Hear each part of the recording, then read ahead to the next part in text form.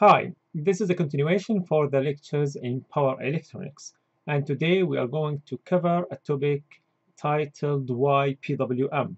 We know the PWM, and I think most of you are familiar about the PWM usage and the structure of it and how we generate it. But it's a very important and essential thing in power electronics. And in this video, I'm going to show you what if we don't have the PWM for our converters or we have it. So if I have a motor or a machine or any other load, and I can supply this motor by a power supply, maybe a battery or another power supply, and I want to run this motor, I really can run it just by connecting the terminals of my power supply to the terminals of the machine. But now if I ask you to introduce to me a solution to make me able to change the speed of that, some of you will think about introducing the potentiometer. Okay, so the potentiometer here is a variable resistor, and that will limit the current going to the motor or the load, and also it will drop some voltage, okay, across the terminals of the resistor. That voltage will make the motor also have less voltage, and then will be the speed will be less. So now this is a solution, and yeah, it's cheap. We are able to do it very fast, no problem I think with it. But there is something: if we have another machine with higher voltage, higher current, will this be able really to be a good solution or no? Let's now take some numbers and assess our system. So if I have now the voltage source is supplying now the current, and at that moment the current for this machine was 100 milliampere, and my potentiometer, it was now about 1 kilo ohm. Okay, so I can set it as 1 kilo ohm or less if I just change the setting for this potentiometer. So if I ask what is the power dissipated now across this resistor, okay, or what is the power delivered to the motor. So now let's talk about the resistor and see if it's really dissipating lots of power. So the power dissipation equals the 100 milliampere square, because it's I square R, the power I square R. So the I square, which is going through the potentiometer and also the motor, is 100 milliampere square times the value of the resistor, which is 1 kilo, and this is 10 watt. I think 10 watt is not too much. I can really get some resistors, but not small, by the way. The small one is 2 watt as a maximum. 10 watt I have to get one which is a little bit bulky, okay? And yeah, maybe I can get a slider one or linear one to change. Yeah, okay, it's doable, no problem. But look at that. I will waste 10 watt with a resistor that size, okay, just to deliver 100 milliamp to the load. Now, if I change the resistance now to another setting like 100 ohm, just because I'm not happy with this 10 watt, okay, and I want to change the 1 kilo to less than 1 kilo, replacing the resistance, okay, yeah, I can change the voltage still, okay, but I just want to change the resistance to lower one. The maybe at that moment as well, if I'm supplying 100 milliamp, so 100 milliamp square times the 100 ohm, for example, if it's even replaced by this, okay, so it will be 1 watt, which is okay, and it's solution, no problem with that, and yeah, it's doable. But if I have different scenario now with a different machine, if that now machine is replaced with another machine which consumes 1 ampere, okay, so that 1 ampere now square times the 100 ohm, it will be 100 watt. 100 watt dissipated across 100 ohm resistor. I want a resistor like that. Look at the size, okay. So to be honest, this solution is not useful, wasting lots of power, and also sizey, okay, or bulky, and we are delivering power less than what is lost as heat by the resistor. So that solution was a solution for ancient ages, okay? But now we can't actually use it because of the low efficiency capability. But now maybe some of you will think in another way. We know the resistance and we use this resistance to change the value, and then the voltage drop, and then I can deliver variable power or voltage to the load. Okay, so why I don't change this resistor, and instead of rotating it by my hand, I can change it by another component which I can control by current, okay, and also it can drop variable voltage across its terminal. So I don't need actually to rotate it by my hand. What is that component? It's the transistor.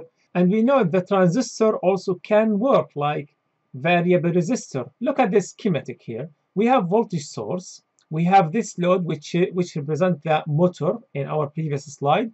And we have here, instead of that variable resistor, I'm now introducing the transistor. That transistor can drop different values of voltages across its terminals, collector to emitter, according to the supplied I base. Okay, so if I have here different current, base current, I can really control the voltage between the collector and emitter because I can control the current going through that load. Okay, so now this transistor can really work like variable resistor, exactly like that. But instead of changing it mechanically by my hand, I can change that voltage drop across that transistor by setting of I base. Okay, so now we have the voltage source and load, and now variable resistor. That's done, okay, by a transistor. Now this transistor, if I supply continuous I base here, okay, that continuous I base will make here IC, and that IC also will drop some voltage across this load, and the remaining voltage will be dropped across this transistor. This position now, or this topology, or this system is called linear operation. Okay, I'm putting the transistor in its linear region. We know there are three regions of the transistor: cutoff and saturation, and also linear, which is between the cutoff and saturation. Okay, if I supply now a moderate current of I base, I can really make the VCE not in the cutoff region and not in the saturation region, but I can just put it in the linear region. Okay, and that's called linear operation. Now in the linear operation, I can really supply some I base, but what about the voltage across the transistor here? If this I base is 0, that means my transistor is cut off. And when it's cut off, okay, that means my voltage here will not supply any current because there is no path to the ground. It's cut by the transistor, and that current will not, because it's 0, will not make the resistor to drop any voltage, because this voltage here is IR equals IR. I delivered through this path is 0, so there is no voltage drop here. Okay, so this 100 volt here will go, will not drop anything here because there is no voltage, and will wait at this point.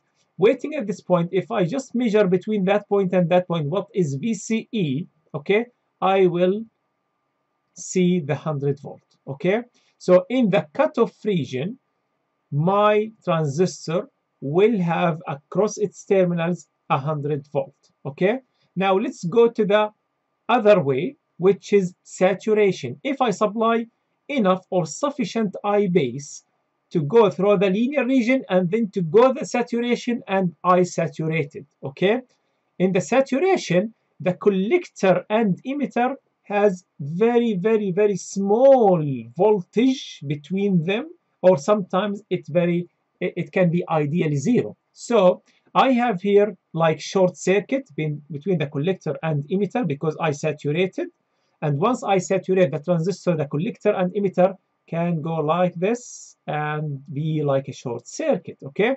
So the voltage across the terminals VCE, it will be 0 when IB is very high, okay? Now, if I draw a line between VCE, this value, and VCE, that value, which is 0 and 100, this is called now the load line or the linear line, okay? This point has come as a result of cutoff.